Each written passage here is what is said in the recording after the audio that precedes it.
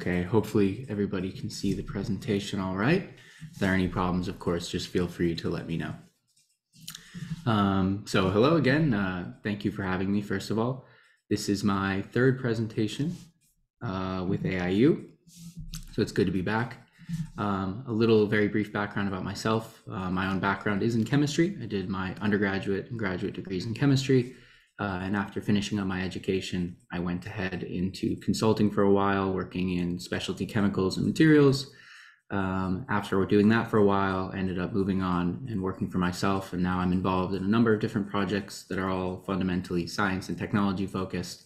And I've had plenty of research experience in materials chemistry, sustainability-based chemistry, and so on. So that's sort of the perspective I'm coming from. And hopefully that gives me some degree of credibility. I've given 2 talks prior to this. They were also both chemistry focused, science and technology focused. And I noticed in the question and answer sections and so on, that most of the questions were about sustainability and climate and environmental science. So I figured for today's talk, it might be most interesting and most useful to do a bit of a sweeping overview of the energy market, and specifically renewable energy versus non-renewable energy, and even more specifically focusing in on renewable energy. So therefore, the title of today's talk is Renewable Energy, a Complete Picture. And just to sort of set expectations, this is sort of a broad sweeping overview of everything energy and renewable energy. So, this is sort of the goal of the talk, is to just give the tools and the fundamental knowledge to go out and continue learning and exploring this topic. I'll cover everything a little bit. And then if you're interested in any more technical details, of course, in the questions and answers, I'm more than happy to do what I can. And then, of course, feel free to reach out to me afterwards to follow up on anything you might be interested in. So with that said, we can begin. So to sort of frame the rest of this talk, this is all sort of in the context of the global energy challenge. This is sort of the reason why this is all important.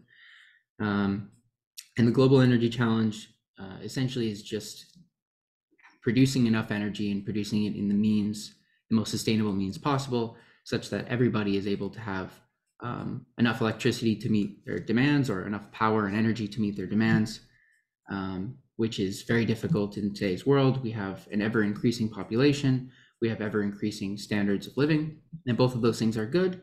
But in a world where both of those things are true and technology becomes an ever more important and powerful part in our lives, that's going to progressively increase the amount of energy that we need to meet that energy demand. So the energy demand in general is always growing. And then second of all, doing that without with keeping climate disruption and climate change and environmental considerations in mind. So both of those things sort of form the basis of the energy challenge, and both are enormous hurdles.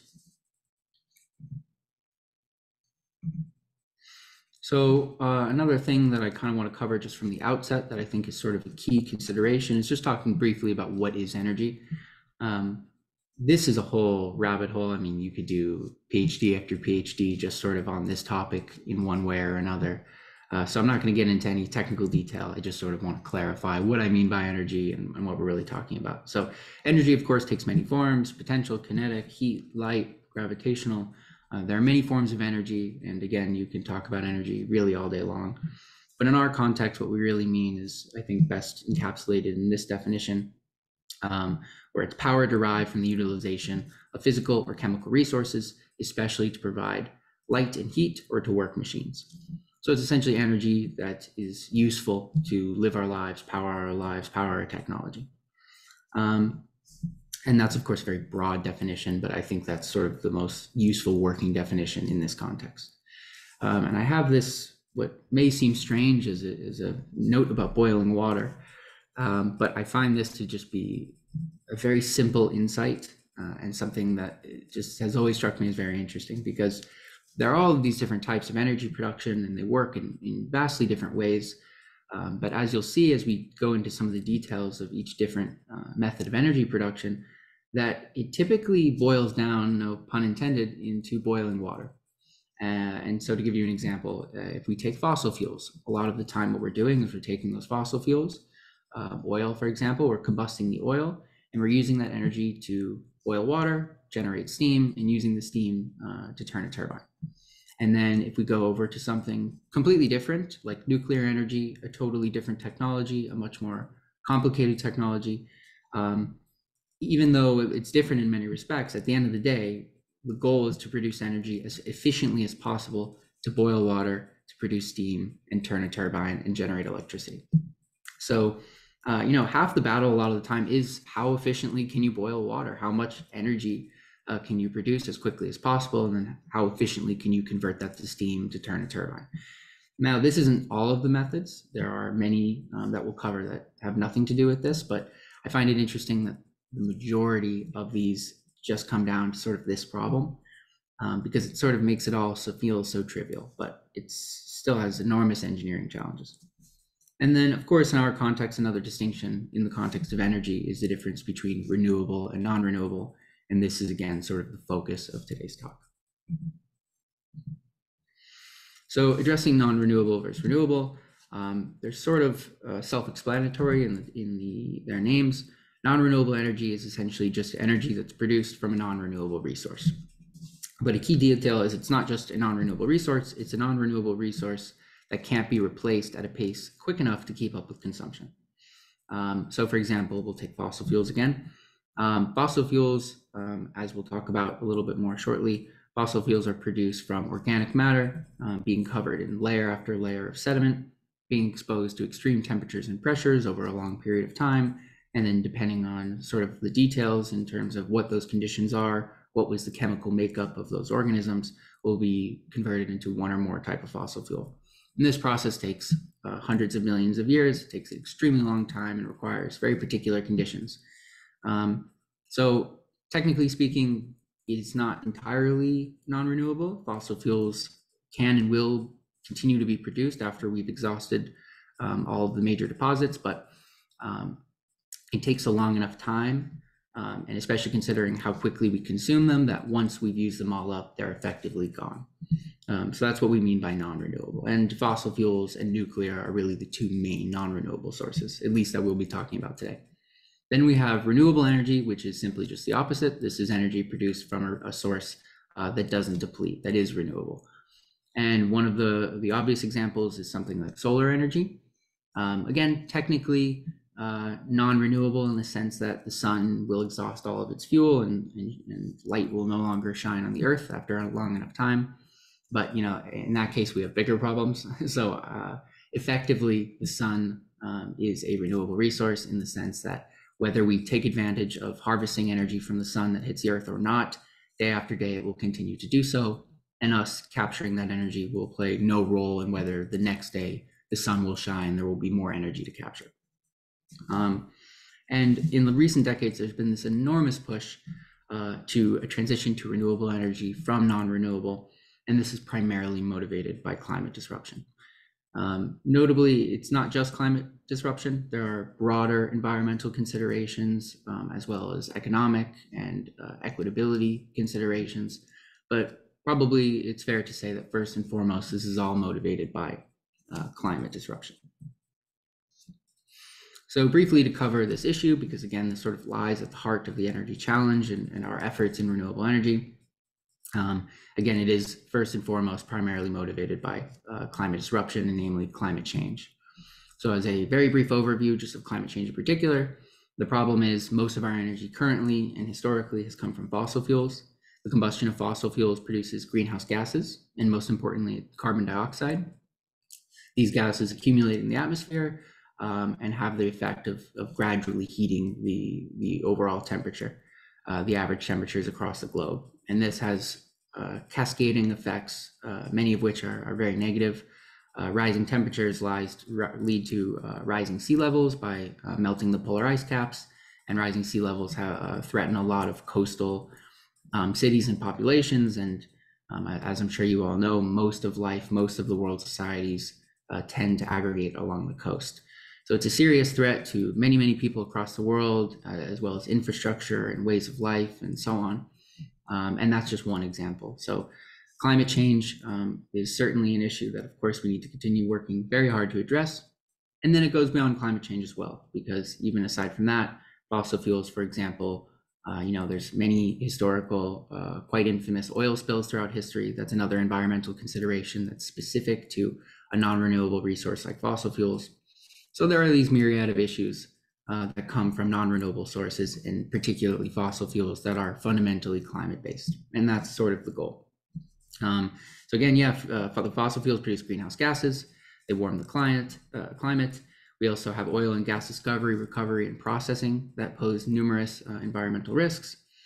So renewable energy typically, and it's important to note typically, certainly not always, is safer for both people and the environment. And that's sort of everywhere along the chain of consideration. So, your solar panel will never explode in the way that a nuclear reactor, right? Or a solar panel is never going to have a very serious and acute negative health side effects on the people who are exposed to it. And then it goes one step further. There's also other considerations like shipping and transport, equitability, just in terms of which countries actually have the resource and therefore have control over access to the resource and so on. So a lot of renewable energy technologies also offer the potential for a little bit more of an equitable energy market, because regardless of what country, where in the world, what society, what government, and so on, one or more renewable sources are typically available, whereas, again, something like oil and gas is really localized to 5 to 15 countries or so. So if we take a little bit more of a closer look at each of the sort of key energy methods of production, both renewable and non-renewable. Again, non-renewable, the most relevant is certainly fossil fuels. And by fossil fuels, I really mean coal, oil, and natural gas. And approximately 80% of the world's energy comes from fossil fuels today. So this is after we've already started making this massive push for renewable energy. We still have 80% of it is coming from fossil fuels. And again, the way this happens is you have prehistoric life. Prehistoric life dies, plants and animals, dinosaurs to ferns, really all sorts of ancient life. Year after year, it gets covered by more and more sediment. As it does so, it goes deeper underground, closer to the Earth's core, and therefore it gets warmer. So it starts getting exposed to these very, very high temperatures. And as it gets further and further submerged, more and more sediment layers lead to more and more pressure, just as there's more sediment above. And after a very long time, again, depending on the chemical composition of those plant and animal lives, you will have one or more type of fossil fuel. Again, fossil fuels are responsible for the majority of greenhouse gases, and that's really where the heart of this issue lies. But one thing I definitely want to highlight, and I say this as somebody who's very excited and very interested, very passionate about renewable energy and sustainability, is that fossil fuels, like it or not, are not going anywhere. As I said, currently they're 80% of the world's energy. That is not going to change anytime soon. The goal is essentially to minimize it as fast and best we can, but we should sort of temper our expectations. It's important to note that today, tomorrow, next week, next year, 10 years, is not going to be the time where fossil fuels reach 0%, or if they ever reach 0%. So fossil fuels will remain a dominant part of our lives in an energy context. But again, it's about minimizing it and substituting it as quickly as possible, and then finding the most efficient, clean, environmentally safe ways to continue extracting and using fossil fuels. And then to take a little bit of a look at nuclear energy, a lot of the times, I'll start by saying this, a lot of the times people hear non-renewable and they make an association with bad. Non-renewable is bad and renewable is good. And it's not the case. There's a lot of nuance here, and it really depends. So just the goal is not to vilify non-renewable sources or even particularly fossil fuels. Each energy source has pros and cons, and they all need to be used in such a way that it effectively makes sense. So nuclear is a great example for this, because nuclear, although it's a very controversial topic, and there's a lot of brilliant people who would very quickly speak out and speak negatively about nuclear, overall, I think it's fair to say that there's a consensus that nuclear is one of the best and most exciting energy production methods that we use today, and that we hope to continue to use today. So non-renewable certainly doesn't mean bad. And then in the context of how nuclear energy actually works. Broadly speaking, it gets broken down into two different technologies: nuclear fission and nuclear fusion. Nuclear fission is what we use today. I'll put nuclear fusion aside for a moment. All of the nuclear power plants of the world today are using nuclear fission. And in a nuclear power plant, again, first of all, fundamentally, it's about using nuclear reactions to generate a lot of energy, a lot of heat, which boils water, produces steam, turns a turbine, and generates electricity. So at the end of the line, it's still the same as more or less everything else, or the majority of other methods. But the way actually fission works, and of course, there's endless topics of research in nuclear fission and nuclear chemistry and physics. But in general, in short, you take a neutron. So if you consider atoms, then composing atoms are electrons, protons, and neutrons. They're the subatomic particles. You take neutron and you can shoot neutrons at very, very high speeds at a target, which is simply a larger atom. And that collision will result in the splitting of that atom to produce two new atoms and more neutrons. And what you do is, after you get that process going, there's a chain reaction where you start splitting atom after atom after atom. And by carefully controlling this reaction, you can produce enormous amounts of energy while also not letting it have a runaway reaction and effectively have a nuclear explosion. So the benefit really is just that it produces enormous amounts of energy. And it's also completely carbon neutral. So it's not greenhouse gas neutral because there is water vapor that's produced, and even water vapor is considered a greenhouse gas. But the main concern are the carbon-based greenhouse gases like methane and notably carbon dioxide. So nuclear, while it has its own threats, is carbon neutral and is actually environmentally quite good, quite healthy profile overall. Of course, that it's not perfect. There's many famous disasters that have happened throughout history. There was Chernobyl in Ukraine, Fukushima in Japan, and many more that didn't receive quite the amount of coverage. But thankfully, if we consider each of those very dangerous cases, most of the time, it sort of makes sense. So for example, in Chernobyl, the reactor design was totally insufficient. It was a really dangerous reactor design. Nothing like would ever be put up today or allowed to run today, and isn't really a concern for modern nuclear reactors. With Fukushima, the main issue was basically where it was placed. I mean, putting it in a highly seismically active area is not a good idea, as history bore out. But this isn't really to say anything against nuclear in particular. And in the grand scheme of things, even though those are, of course, tragic sort of society-changing events, they pale in comparison to what we might face if we continue combusting fossil fuels at this rate. So overall, I would say nuclear is one of the most exciting, one of the most promising means of energy production, even though it's non-renewable, although the debate rages on in terms of whether or not the risk and reward is worth doing. But that's all nuclear fission. Nuclear fusion is another side of things. This is something you may all have heard about, especially in the last year or two. There's been enormous developments. Nuclear fusion is basically the opposite of nuclear fission. So rather than splitting atoms, you're actually fusing atoms to make new atoms. And the big picture is really that this produces, nuclear fission is already highly efficient at making a lot of energy. Nuclear fusion even more so. There is a truly enormous amount of energy that's released from nuclear fusion. And the problem now is really just in the technology. A lot of people think we've never actually achieved nuclear fusion. We have many times. The problem is the amount of energy required to get the reaction going is actually more equal or more than the amount of energy that we get out. So that's not very useful. If we're putting more energy to make fusion happen in the first place than we're getting out, well, then we're actually just losing energy, even though the reaction is generating quite a bit.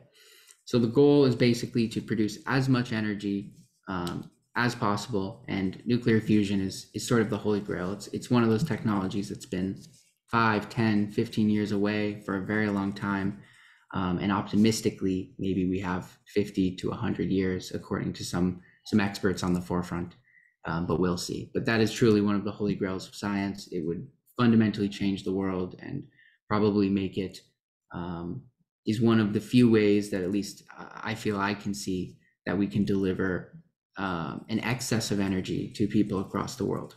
So for now, we have to hang in tight, use a combination of these other renewable and non-renewable sources. So for the rest of these energy production methods, I can go ahead and I'll provide some case studies, some real life examples, just highlighting some of the interesting or incredible engineering, just to give you a bit of a visual or an idea of how this is actually looking and operating in practice. So I'll give you the example of the Palo Verde generating station. This is actually in my home state of Arizona in the southwest of the US. And this station is interesting for many reasons. One is it's the largest power station in the United States. So it's not just the largest nuclear power station, it's the largest power station period in the United States, which gives you some sense of just how much energy this facility is producing. Again, this is clean and carbon free. These are sort of just intrinsic to nuclear energy. There are no carbon-based greenhouse gas emissions or really any other environmental pollutants.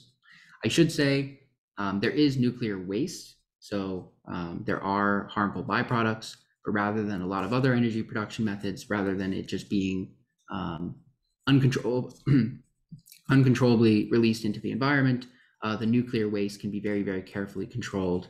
And it's quite easy to avoid it to have it contaminate the environment. The problem is the nuclear waste lasts for a very, very long time, and it's not something that you can just transfer over to a landfill.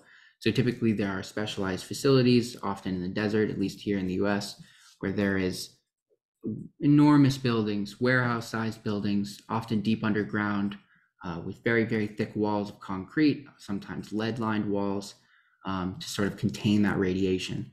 But even then, this is expensive, requires a lot of land, it requires a lot of labor. It still does pose various environmental risks. So nuclear is far from perfect, but all things considered, it is quite good. But in the case of the Palo Verde nuclear power plant, again, this generates more than 32 million megawatt hours annually, which is just enormous.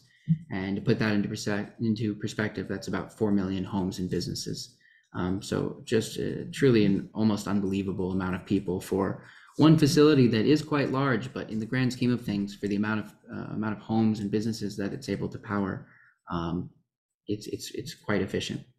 And further interestingly, you'll notice this being in Arizona, it's in the desert.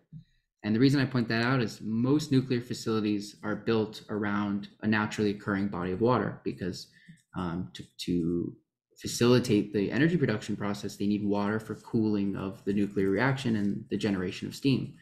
And in Arizona, we don't have that luxury of having the water readily available.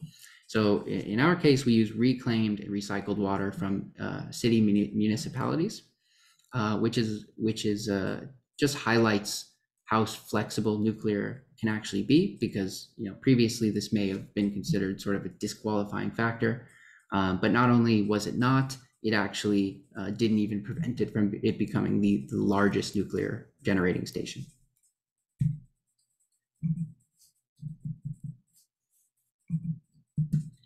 Apologies, I'm having, there we go.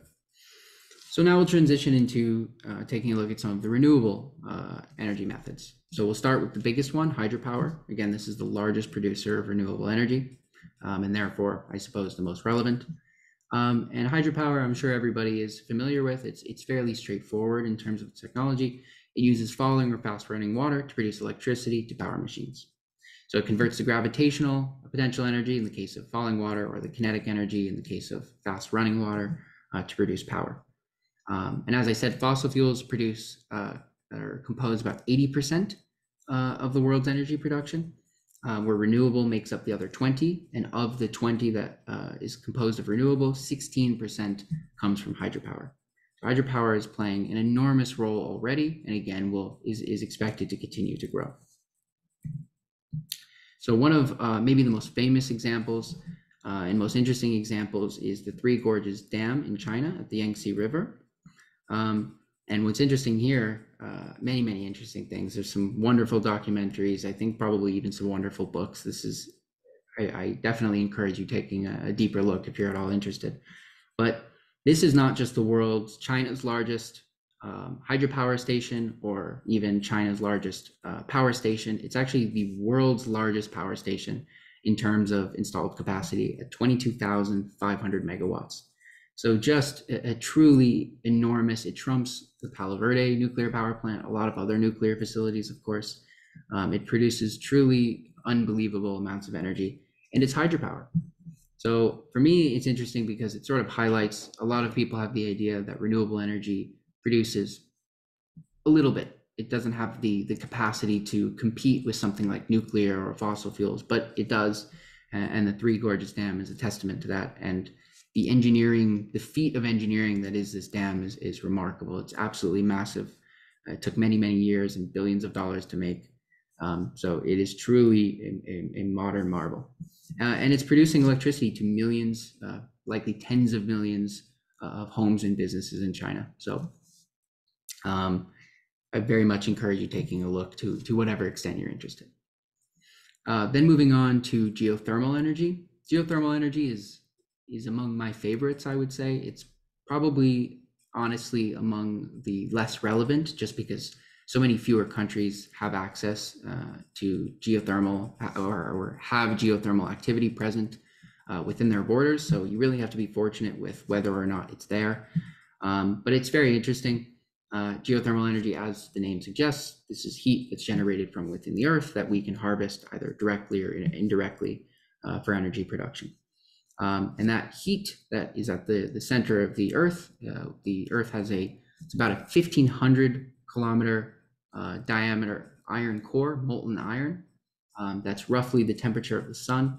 And this is fueled by the radioactive decay of elements within the core of the earth that keeps this heat going. And that heat will radiate out from the center and gradually dissipate as it reaches the surface. And then towards the surface, we can actually drill down and make use of this energy. And we'll talk about this more in a moment, but again, it can be used directly or indirectly. And some of the ways that people across the world have begun using it directly are super interesting. So in this case, we're not going to talk about a specific facility. We can talk about actually an entire country, and probably the headquarters, the most famous nation to use a lot of geothermal energy is Iceland. So to give you an idea, 85% of homes in Iceland are heated with geothermal energy, which is incredible because Iceland, it's quite cold for a good portion of the year. So a huge portion of their total energy consumption does go to heating their homes. So the fact that 85% of the homes are heated with geothermal says quite a lot. In total, Iceland has about 800 megawatts of power produced by geothermal energy. And as I said, they use it both directly and indirectly. And I think some of the direct uses are super interesting because, as you can see in the photo on the right, what we're looking at here is this network of tubes and these are placed below parks or parking structures, roads, sidewalks, all sorts of places. And what they do is they pump hot geothermal water, directly from the earth, and they flow it through these tubes in places where they want the snow to melt. So rather than spending the time and the money and the resources to go and clear roads, make sure that they're safe and accessible, and the same is true again for parking structures, parks, a lot of public spaces. They just pump this hot water, run it underneath. The road stays nice and dry, and then that water is actually just put back into the earth. It hasn't been contaminated. Simply runs through these tubes where the earth can reheat it, and it can be pumped out again for the same use. And then it can also be used as a more typical indirect use for energy production. Same sort of thing, using the heat and the energy to turn a turbine is ultimately what it comes down to. But Iceland is an interesting case because they sort of represent what the future could look like in many respects, because they make great use of geothermal energy. The same is true of hydropower, even solar a little bit. They really are front runners in terms of renewable energy. They're very fortunate with having all of that access. That's very unique. Most countries, regardless of who you are, doesn't really have the luxury of having all of these geothermal or all of these renewable sources at their fingertips, but they do sort of highlight what could be. So the next is solar energy. This is the one I would assume that most people are familiar with.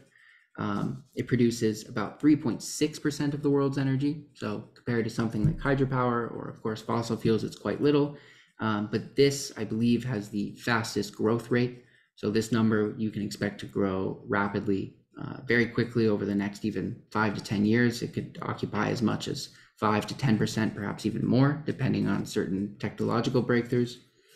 But solar is super interesting because there are actually many different types. When people hear solar, they mostly think of solar panels, like what you see in the image, but this is actually just one type of solar.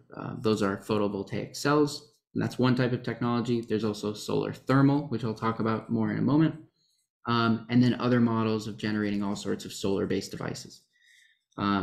So this is the third largest renewable energy source. And again, produces about 3.5% of the world's energy. And for our case study here, this is a facility in California, so just on the border between California and Nevada, so not far from Los Angeles and Las Vegas, to give you an idea of where it is.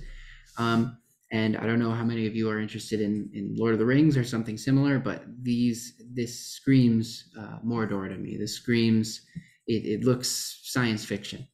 And it really is, because what we're talking about is these enormous towers that I'll explain more about in a moment, that are surrounded by these concentric rings of mirrors. They're called heliostats. And they're essentially two mirrors, hyperbolic mirrors, all of which track the sun and focus the light onto the target, which is this bright, glowing capsule at the top of this tower. And all of the energy of the light that's being focused onto that target essentially heats that target up. Inside that container is actually sodium chloride, so just salt.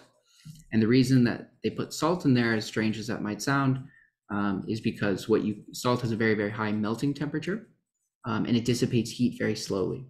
So you can use that energy to melt the salt. You have liquid salt in that container, and then it's essentially a battery. It's able to retain that energy without losing it to the environment very quickly. And then as needed, that energy can sort of, guess what? It can be used to boil water, to produce steam, to turn a turbine and generate electricity. But there are these massive structures.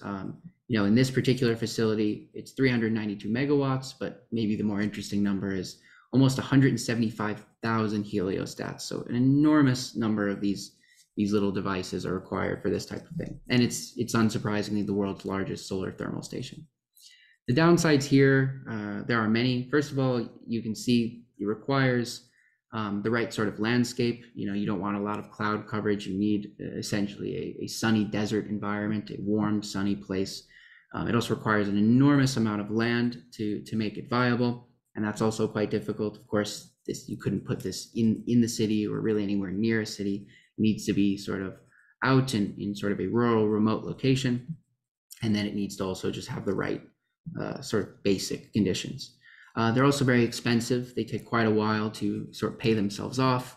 So it's sort of considered a price you pay to accelerate the decarbonization of fossil fuels. But they're incredible. Another feat of engineering, super interesting. There are more and more appearing across the world. But again, this is probably a little bit more specific to the few places that are just by happenstance have the resources available. Then moving into wind energy. Wind is probably, maybe after solar, I would assume it's probably the second most familiar to everybody. So wind energy is just essentially using wind turbines to convert kinetic energy of the wind to produce electricity. So we're skipping the steam part this time, and we're going directly to turning the turbine directly. And interestingly, this is sort of the heart of wind energy and of wind in general. And I think it's a bit of a fun fact, I suppose, that many people aren't aware of, is that wind is actually just a byproduct of the sun. So the sun radiates light onto Earth and heats up the Earth, but it does so unevenly because the Earth is spinning and it's on an axis. So different places are getting different exposures for different amounts of time. And then the surface of the Earth is uneven. There are valleys and mountains, and therefore some are closer to the source and farther away. So the atmosphere, the Earth itself, are heated unevenly. And this uneven heating leads to convection currents that ultimately produce the wind.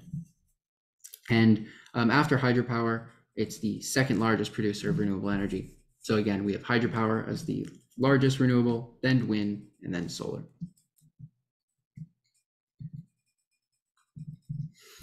Sorry, okay, there we go. So taking a look at a short case study for wind, this is the Whitley Wind Farm. This is in about central western Scotland. The UK is definitely one of the front runners in terms of wind energy. And in the UK, it produces about roughly a quarter to a third of the energy in the UK. So again, quite a bit. And as a reminder, this is still sort of early days. So that sort of number I consider to be encouraging and sort of hopeful, because at this stage, if we're able to do something like produce a quarter from wind alone, that is quite a good sign in the future. But again, it's similar to all of the other renewable or non-renewable sources. It's just a function of the resources that are available to any given country. So the goal is to sort of everybody do their part, whether it's leveraging solar, leveraging wind. There's a lot of marine-based, current-based renewable energy sources as well. There's many, many different types of renewable energy sources that are still being developed that might take even larger percentages that are on this list today. But returning to the wind, again, this is called the Whitley Wind Farm. It's the largest onshore wind farm in the UK. The UK also has quite a number of offshore wind farms where you essentially have the same thing, hundreds of these wind turbines that are just sitting just off the coast in the ocean. In this case, this has a 540 megawatt capacity, so quite large. And if I remember correctly, I believe it's something like 230, 240 individual wind turbines on this farm alone. But again, there are downsides. There are always downsides. There are no free rides, as many people like to say. One is quite simple. A lot of people just really hate the wind turbines. They find them ugly. They find them loud. A lot of people have raised concerns with their threat to a lot of wildlife, of course, birds who are flying into these turbines. So it potentially poses a lot of risk to different wildlife. And there just seems to be a community of people who very much so dislike having these around them. So in short, these are kind of the three big takeaways that I really want you all to leave with. The first is that renewable energy has already taken up a large portion of the total energy production. So we're still at 20%. On the one hand, that's small, but on the other hand, that's quite large, especially for how quickly this has been progressing and how quickly it's expected to continue to grow. So the future definitely looks bright in terms of renewable energy. The second thing is that non-renewable resources will continue to play a dominant role in meeting energy demands. So no time soon will we get away from those, including fossil fuels. So it's important to sort of keep that in mind, temper your expectations, and also ask yourself if you may want to play a role in continuing to make the part of fossil fuel consumption that we have as sustainable as possible. And then lastly, again, meeting energy demands while curtailing climate disruption remains arguably, if you're asking me, and certainly many others, one of the most pressing issues that faces humanity, and a key part of addressing this challenge will be renewable energy. So thank you. I put this up last time. This is my email. You're all very welcome to reach out to me with any questions, anything I might be able to help with, really anything. I got a few emails after my last talk. I believe I responded to everybody promptly. In case I did miss anyone, my apologies. It's, I'm forgetful as anyone else, but please feel free to send me a follow-up email if I happen to not get back to you. And if you haven't reached out to me yet and would like to, there's my email. You're very welcome. And then for those of you who are interested, I also run a podcast on many scientific, historical, philosophical topics. So if this type of thing is interesting to you, there might be something to benefit from there as well. But again, thank you all so much. I appreciate it. I hope this was useful and interesting, and I'll take as many questions as I can. Have any question, you can use the hand reaction to raise the question or leave a comment in the chat. We seem to have one question from Dominique. Let's see what she has to say. Good morning. Good morning. Thank you for your presentation. Thank you for the opportunity to listen. My question comes from a bit of a disheartening place this morning. I'm not proud to have to express my question or express my comment in any manner. However, I feel compelled to do so, and here's why. Mhm. I found it difficult to listen to your presentation and to follow because of your premise, sir.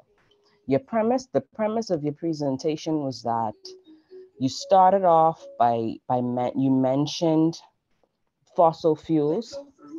And when you spoke about fossil fuels, you shared that it is believed by, I would like you to share with me, even though I do have an idea. It is believed that these fossil fuels have taken or will continue to take or will take in the future millions of years to boil. That concerns me, and here's why. That's tied to not only a salvation issue, that's tied to an erroneous issue. That's truth mixed with error. It made it completely difficult for me to listen to, take in, and follow your presentation as an open-minded Christian. And here's why, to go further. The oldest tree in the world, which is named Methuselah, is a little older than 4,000 years. To say that something takes millions of years, it is connected to evolution. If it is connected to evolution, it says that we evolved from monkeys. It says that the world got here from the Big Bang Theory, which is completely untrue. Because biblically speaking, God the Father, God the Son, and God the Holy Spirit created the world. And that is stated in Genesis. And this information can be found in any Bible. So when you talk about millions or billions of years, it is impossible for any part of the earth, even if we talk about the deepest, the widest, the longest, the furthest part of earth, it can never be any older than 6,000, 7,000 years.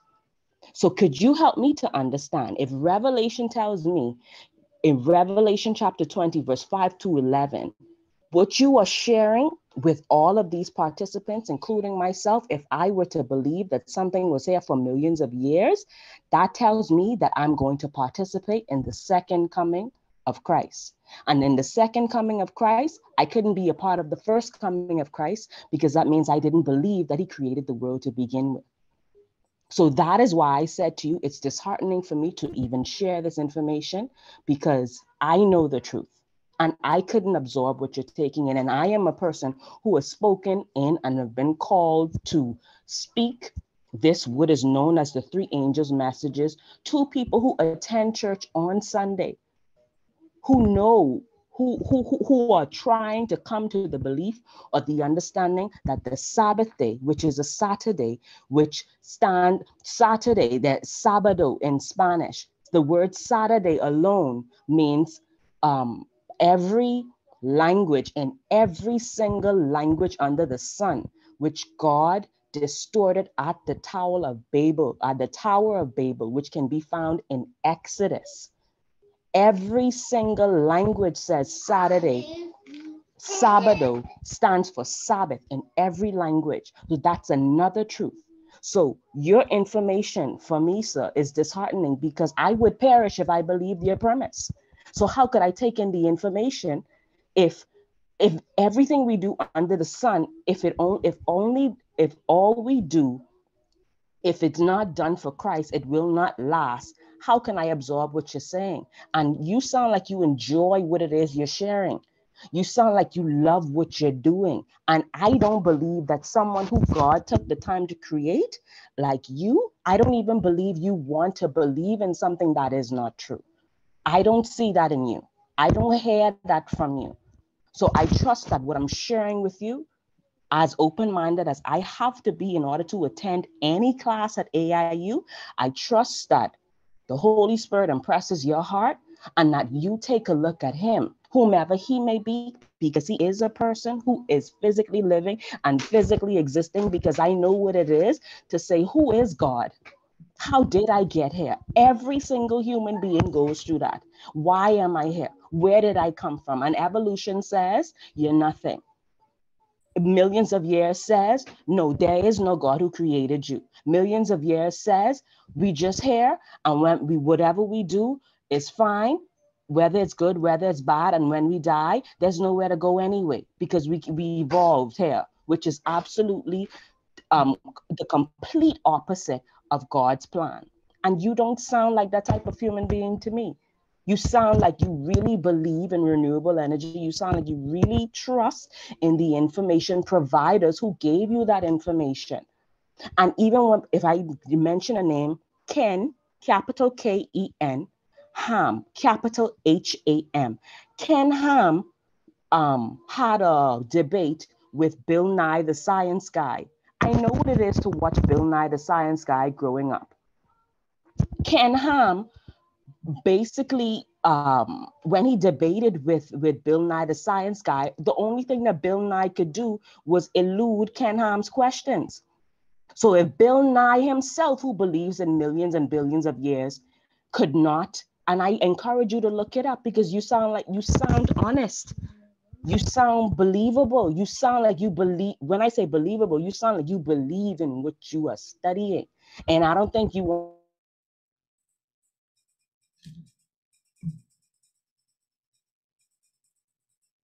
you any further in believing something to this isn't true.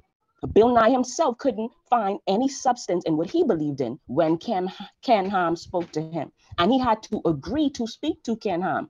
And he had to agree to be televised when speaking to Ken Ham. And he had to agree to have all of the followers who he has ever taught, like myself, who subjected myself to television, to know that, hey, I really have no foundation here, but I'm choosing to believe this because I can. And you don't sound like that type of person to me. And I really don't wish to do this to you today. But I encourage you, because the spirit in me, spiritually, I can't walk away from this presentation and not and say nothing. And I'm sure even if I'm the only person here.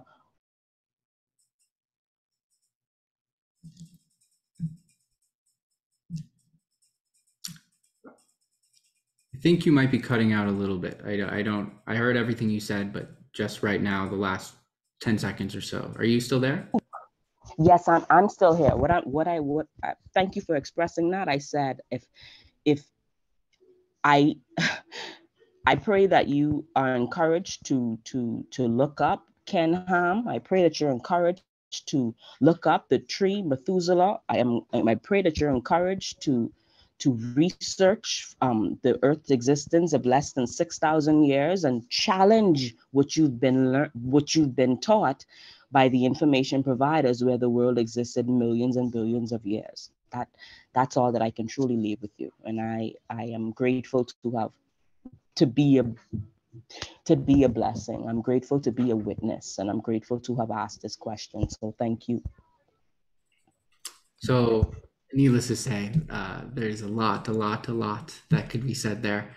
In general, let me just say, I appreciate you just sharing everything you shared. I'll be very frank with you. Like, if we were to sort of get into it, I'm sure we would have a lot of disagreements. But the most important thing for me, I mean, the nature of university and of academic discourse and discussion is to feel comfortable and to be able to share your mind exactly as you see it. And for me, the only thing that really matters is that you did that. And I can respond, and I take everything you're saying in good faith, and I take everything you're saying seriously, in the sense that I'm not dismissive of any of that. I will say, again, it's difficult without getting too into it. I am familiar with the discussion that you're referring to, and this whole topic is something I've spent a lot of time learning and researching into. And I don't find much of what I'm referring to comes less from a place of the information that I've been taught and that I'm sort of simply recommunicating. That's sort of one of the beautiful things about doing a degree in something like chemistry and doing that type of research, is you really get to see for yourself exactly how this works. I know a lot of the claims that you're getting at. I certainly think that there's more to learn, and maybe that's part of the problem here. But there are so many aspects to something like evolution and to geology, radiocarbon dating, all of these different considerations that I do, as you suggest, I believe them honestly and I believe them earnestly. And for what it's worth, these sort of opinions definitely do reflect the scientific consensus. The overwhelming majority will agree. That isn't to say you have to agree or anything like that. I just sort of view my job here today to be sort of a representative of the scientific community on these topics. I always think it's good, whether we're talking from any sort of perspective, spiritual or otherwise, regardless of the faith, regardless of the political stance, and so on and so forth. The more inquiry, the better. But respectfully, of course, I would have to disagree with much of what you said. But I for what it's worth, I do mean very sincerely. I think it's very important to be able to be comfortable, and especially it's clear the passion is in your voice, and it makes me feel good at least that you felt comfortable to be able to say all of that. And again, my email is there. I would be more than happy to continue this conversation at length in whatever capacity. All of these topics are interesting and they do have a way of sort of intermingling. So thank you again. I still have to sort of hold strong to some extent and disagree with the premise of what you're getting at, because I do to say believe in evolution is a bit difficult, but I do think there's good reason to think that the Earth is many millions of years old, or 4.7 billion years old, and the Big Bang is an event we can reliably treat as having happened, and there's a very strong scientific basis for it. But in the same way that I might be ignorant to a lot of the theology that you're referring to, there might be some aspects to the physics and the chemistry and the astronomy and so on that you might not be aware of, that you might find convincing, or might not. So I'll make you a promise in that I will revisit that conversation. I will revisit all of the things you're referring to. If you promise to take a look online or reach out to me and take a look a little bit more into, I can point you in the direction of some resources and let me know your thoughts. But the discussion is everything. So thank you. Thank you, Dominic. We have another question from Ike Edwin. Let's see what he has to say.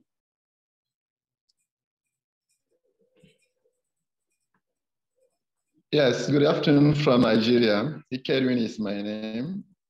I hope you are hearing me. Yes, I can hear you well. Let me just finish a long. Sorry, now you're a bit difficult to hear. I haven't heard your question so far.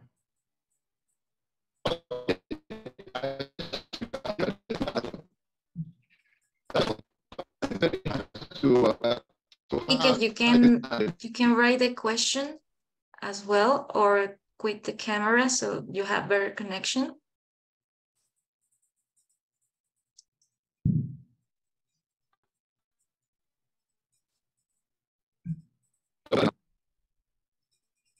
It's not much better. The connection seems to be breaking up. Yes. You can write the question in the chat and we will gladly read it out. So for the meantime, let's see what Karen has to say.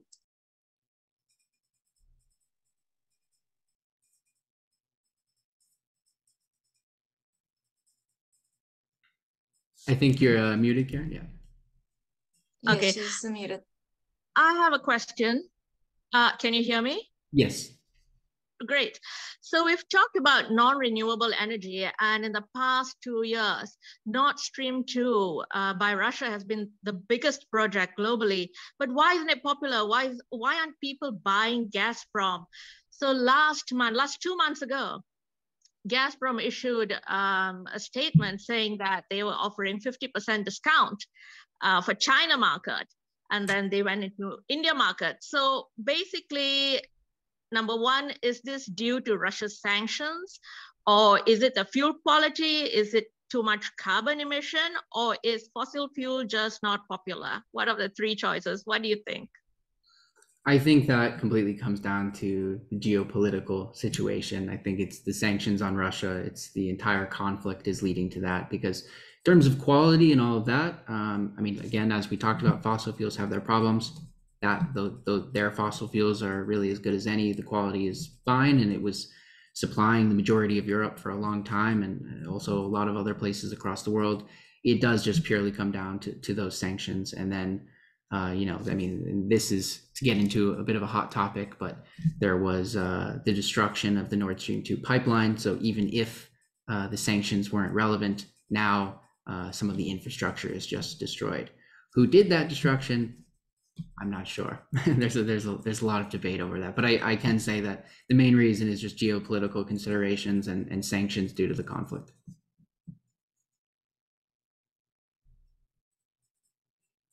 We have another question in the chat. It says, from Sydney Ben, what is the difference between green energy and renewable energy? They're somewhat the same. A lot of people, I think, use them interchangeably.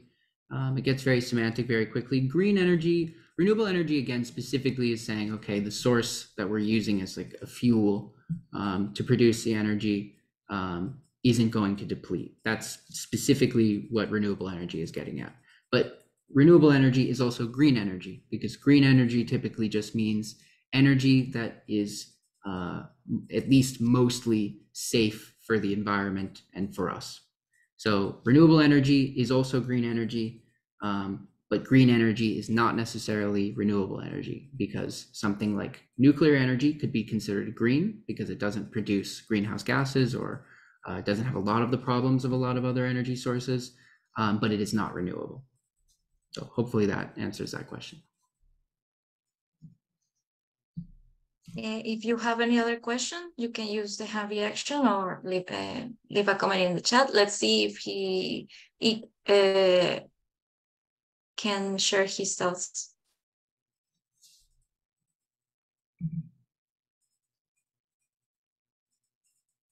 Do you have any question in your chat, Tyler?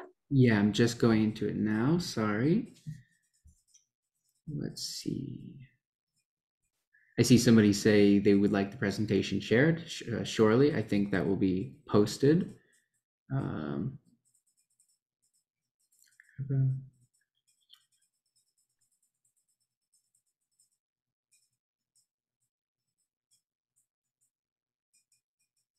Okay, I have the question from Ag. Please, can the presenter throw a little light on the difference between various sources in terms of cost?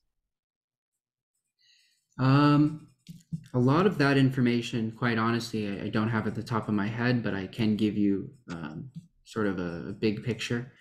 Yeah, it's a great question, because it's a very complicated question, because you have each of the methods that we discussed, but then you can continuously subdivide them. So take solar, for example. We talked about the photovoltaic cells as well as the solar thermal energy. So it's quite difficult to, even just using that as an example, solar thermal, I mean, those facilities are billions and billions of dollars. To quantify it exactly off the top of my head, I'm not quite so sure, but I can confidently say billions of dollars. And then it's probably decades before it produces enough energy before it pays for itself.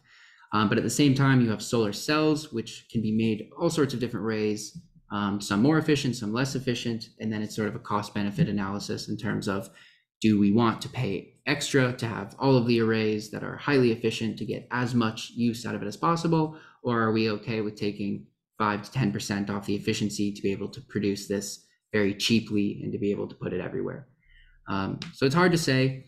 I will say, though, also in general, that renewable energy to me is also exciting, because I do believe it's largely a more equitable category of energy production, because like I said, wherever you are in the world, whatever country, everybody has something, whether it's certain plants that can be converted into ethanol for fuel instead of fossil fuels, again, whether it's any of the renewable sources we made today, and they don't necessarily need to be made at any scale. You can have a very small hydropower plant. I had the chance of visiting a hydropower plant in Iceland that was in somebody's backyard, and it produced all of their electricity through a small river that ran behind them. So I think that sort of highlights the point. It can be extremely cost effective. It can be so small that it fits in your own property, or it could be enormous that it powers an entire region. So the cost varies enormously on a case-by-case basis, ranging from highly affordable to prohibitively expensive. So I know that's not the best answer. I wish I had some of those figures to give you, but in general, it really sweeps the whole spectrum. Well, I think that's the last question. Thank you very much, Tyler. Of course. Thank you everyone for their time here. And let's see you today again at the same hour for another live class. Thank you very much. Thank you all so much. Bye-bye. Thank you. Bye-bye. Bye. Thank you so much. Bye. Thank you. Bye, everyone. Bye-bye. Bye. Bye-bye. Bye, everyone.